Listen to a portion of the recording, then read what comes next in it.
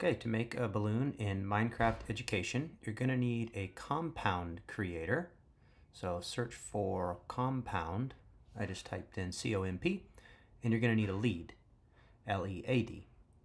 You'll need carbon, hydrogen, and helium.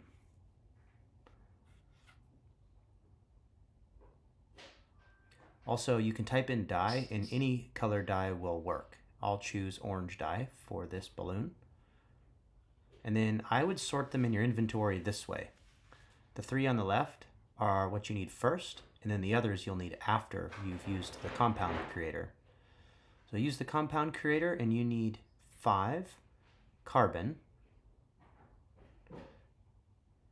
and 8 hydrogen. And it doesn't matter where you put them in there, just make sure you have 8 hydrogen and 5 carbon to get latex. Since I'm in creative, I have a 64 stack. Grab a crafting table, and in the crafting table, you're going to put in latex, just like this. 3 on the left and 3 on the right. And at the top will be your dye, the color you want, helium in the middle, and the lead at the bottom. Then you've got your balloon. And as far as I know, you can only put it on a fence.